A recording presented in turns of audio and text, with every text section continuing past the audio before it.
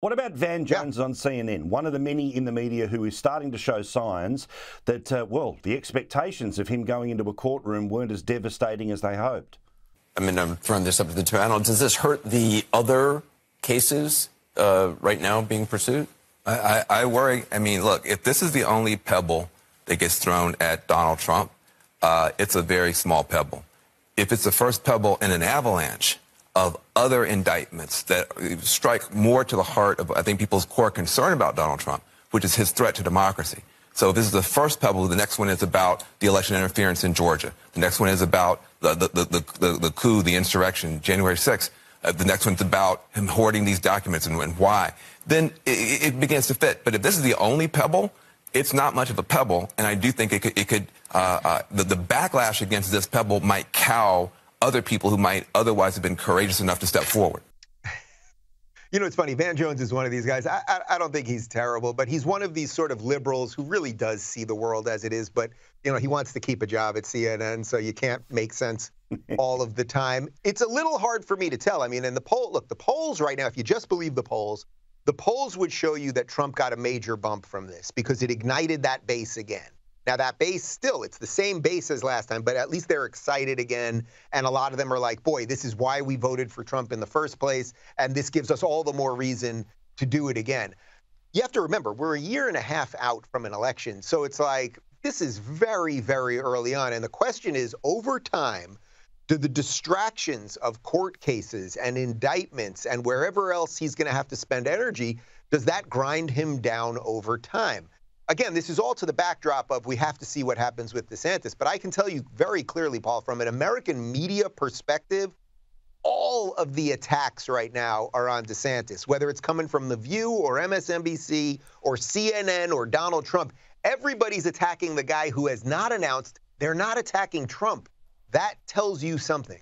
Yeah, very good point. Very good point.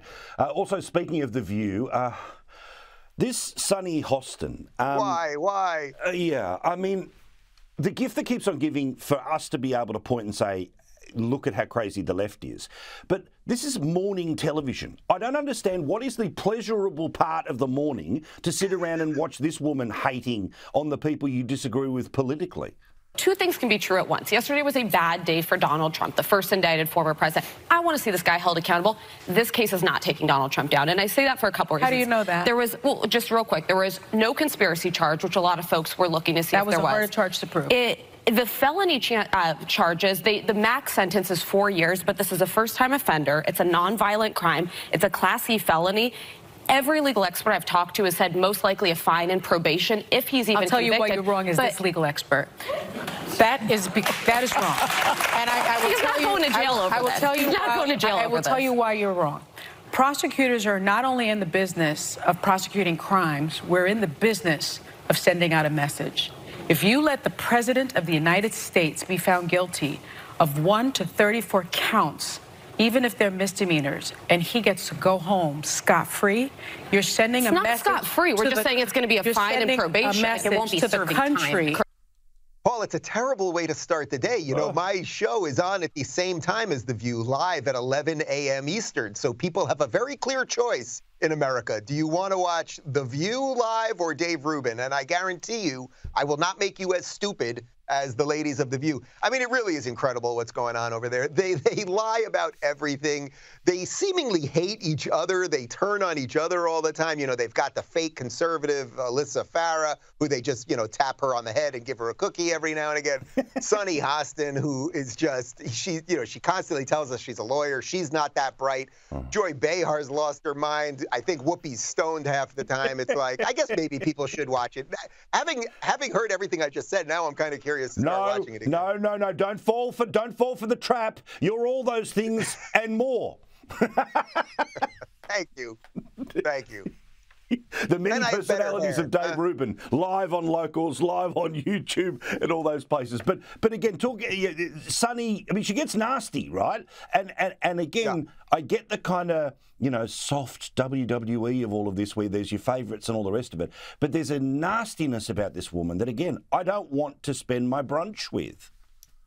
Yeah, no, there really is a nastiness to her. I think the clip that you're referencing specifically, she got into it with Alyssa over, Alyssa was saying something about Trump, and she sort of just kind of snapped at her over the indictment that, you know, basically, Alyssa, you don't know what you're talking about, that this indictment's going to stick and everything else. And it's like, the truth is, despite the fact that she proclaims to be a lawyer, so I'll take her word for it, if she is a lawyer, the thing is, the line that she said, Paul, correct me if I'm wrong, it was something to the effect of that you should prosecute people to send a signal, right? That was the idea, that you shouldn't be prosecuting blindly, which American justice is based on blindness, right? We have the woman with the blindfold, with the scales of justice. It's supposed to be blind. What Sunny Hostin was saying in quite a nasty way was, in effect, no, we should not be blind. We must prosecute Donald Trump regardless of the evidence, because that will send a signal to other people. That is dangerous. That is Banana Republic level stuff. And it certainly is not anything that the United States of America has been about for 250 years.